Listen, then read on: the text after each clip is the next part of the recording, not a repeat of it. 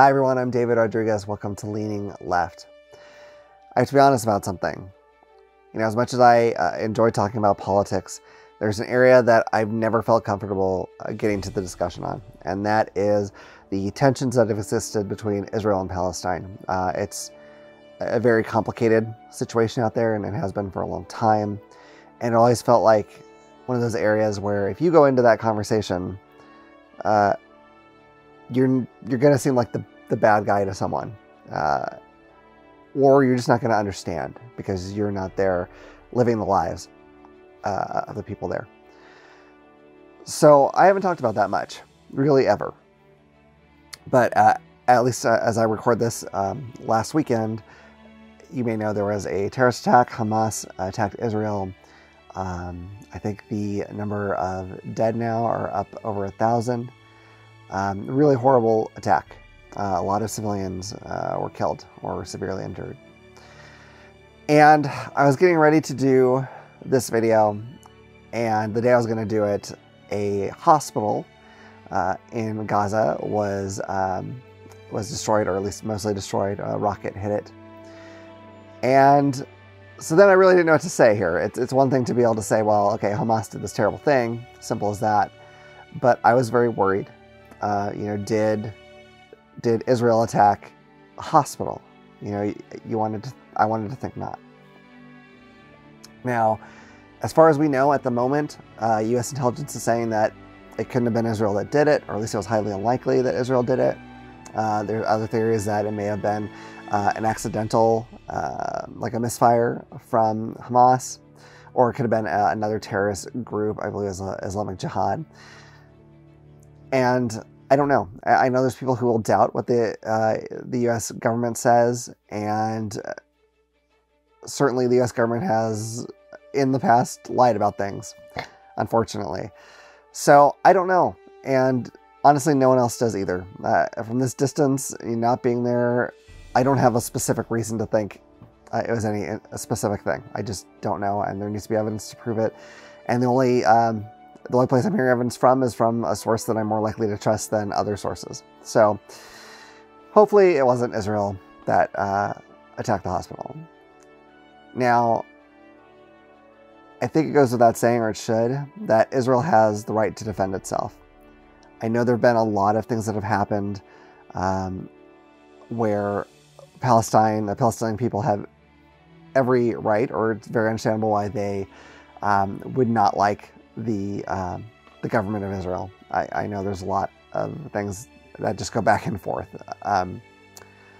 But regardless of any of that, attacking civilians is not an acceptable way to deal with the differences. I know that's probably pretty obvious, but it's true. So here's where I'm kind of at with this. I know that the terrorists who did this have some understandable and justified retaliation coming. And what I'm seeing now are people strongly picking sides. They're pointing out some of the things that the Israeli government did that wasn't great, and they're saying they're going to support only Palestine. There's people who, of course, are like, well, this terrorist group, Hamas, killed all these civilians, and so they want to support Israel. Very understandable, obviously. But I think it's important for all of us to remember before we jump to a side of a government or a terrorist group, that the people of Israel aren't their government, and the people of Palestine aren't Hamas. Now, there may be citizenry that agrees with the various not so great things that both sides have done.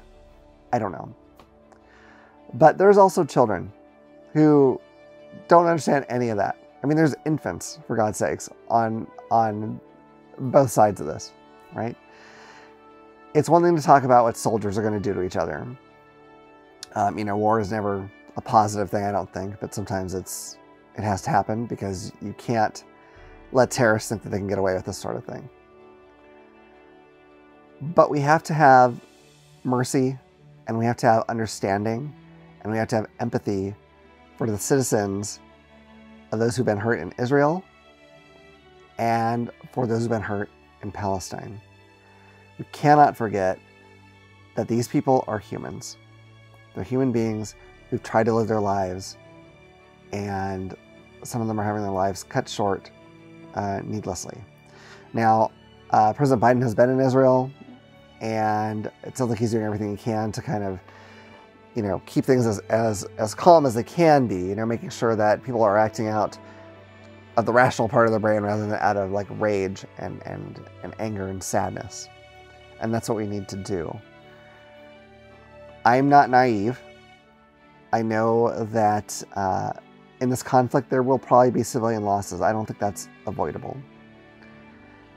But I believe that everything has to be done to make sure that those are at a minimum. And it's tough because I understand that Hamas doesn't care. It doesn't care about its own people. It's happy to use Palestinians as, human shields. And they seem to be pretty happy to attack civilians as well. But, as President Biden said, there are rules to war. And if you do not want to be a terrorist yourself, if you don't want to fall on that side of things or act like that, that means you have to follow those rules. And so I'm sitting here holding my breath, hoping that that's how this goes down and that these tragedies are kept to as much of a minimum as they can. And I'm not minimizing the tragedy of war itself. I'm sure I'm coming across as being unsure of my words. And I know how I feel about this. I can't imagine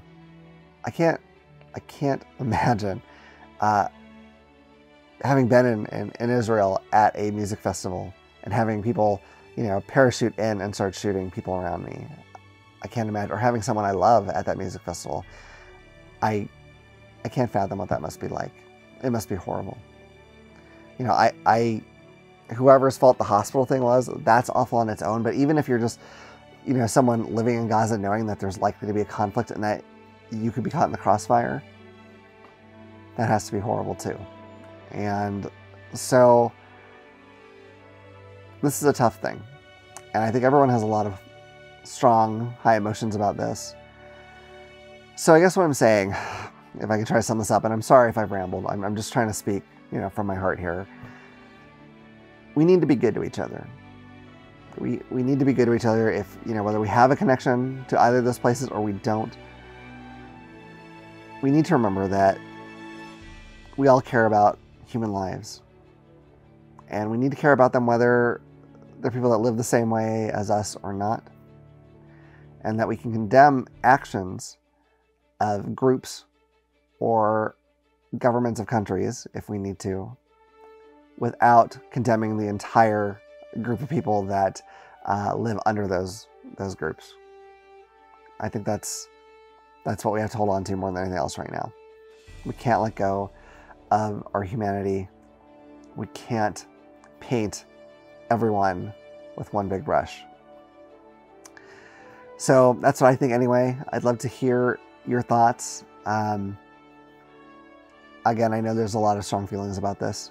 I hope that if you do want to share your thoughts with me, that we can talk about this respectfully and understand where each other's coming from. I just feel hurt that all these people are suffering. That's where I'm at. Whether they're from Palestine or Israel, I feel it's soul crushing to think about. So let me know your thoughts in the comments. I would also ask the people in the comments, if you start replying to each other, try to come from a place of understanding. I mean, unless someone's really saying something awful, let's try to understand each other. Let's support each other. Let's boost each other up as this goes on. And, let's support helping people and stopping things that are clear evil. So, I hope you've enjoyed this video. If you have, please hit like and subscribe and click the little bell icon so you can know about the next time I put out a video.